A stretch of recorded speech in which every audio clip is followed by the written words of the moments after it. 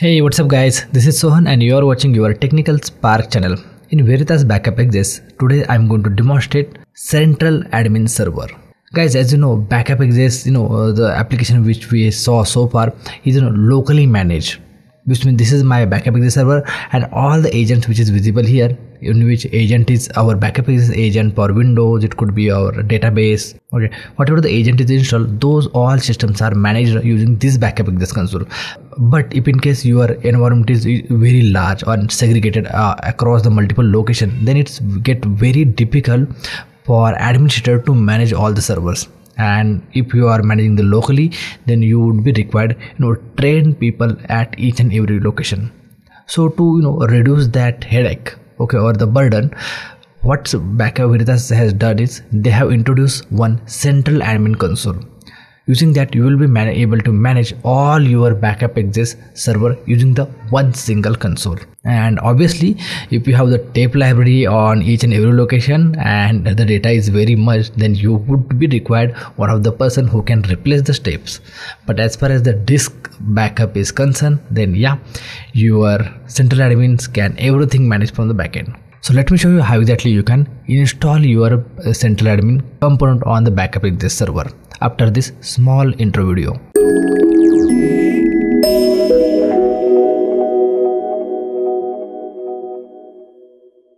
Hey, welcome back guys. Now as always, to install your central admin console component, what you will have to do is you can simply go to the installation and licensing and select the very first option, install feature. Okay, now you might be seeing your license code here if you have the valid license, right? Then click on next. That is fine. This is a trial warning. And as you could see the second option, right, central admin server feature, you will have to select that.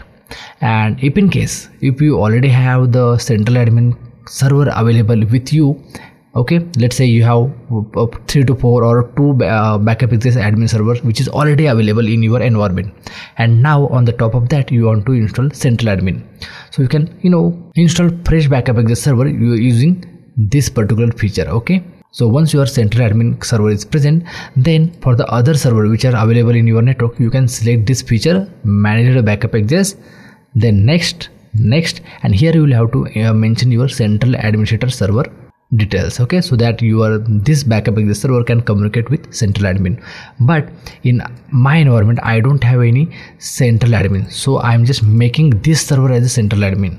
So for that I'm selecting this tick and then next, choose your language, okay, again next, review all the settings and hit install button.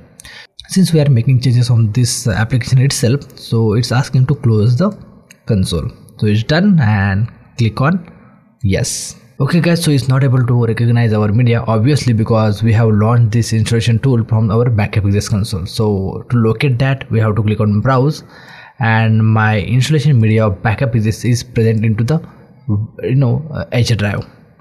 Okay, so this is my H drive and now click on OK, again OK. Now it will detect that my component, and as you could see, the installation has been begun.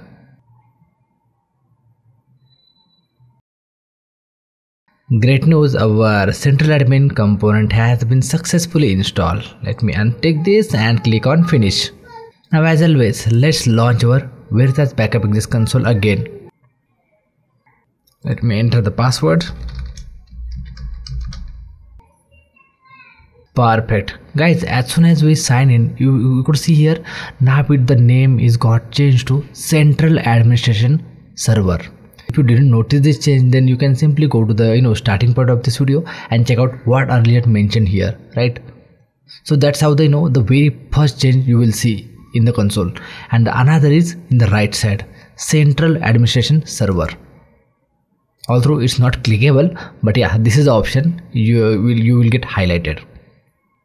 Now under this, okay, now the benefit of this is, okay, one more thing I would like to show you. If you go to the installation and licensing, install agent and Backup Access server, then if you want In earlier way, you can directly select manage the backup access agent and add your central administration console details, which means this server, and that if your existing backup access server will be managed using this.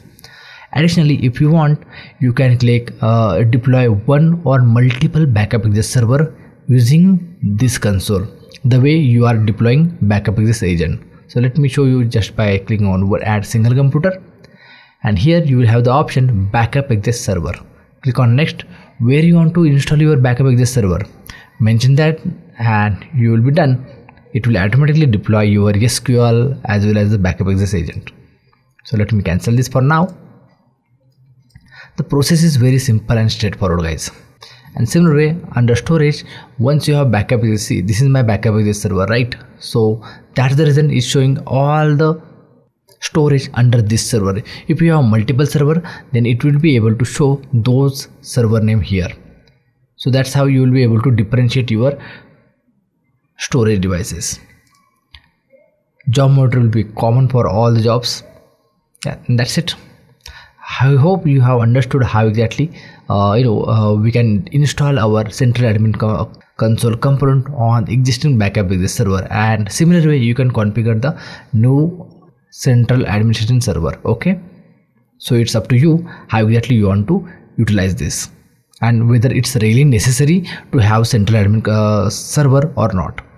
So check out that what suits best at your environment and take a decision accordingly. So I hope now you have understood completely that how exactly central administration server gets configured and how to use that. If in case still if you have any question, queries, then please feel free to let me know in the comment box below, and I'll definitely try to respond to your comment. And with this video, we'll end this series here. But as always, if you want me to create another video on the backup access, okay, then you guys would have 1 month of time. So just let me know in the comment box that on which topic you want me to create the video. Like it could be your simplified disaster recovery or manual backup and restore, whatever the topics are. Just comment down below, and if I received at least 10 to 15 comments on the same topic, then yeah, I'll make the video for you. So that's it in this video. This is Sohan signing out, and I'll catch you in the next amazing new series. Till then, bye bye. Have a great day.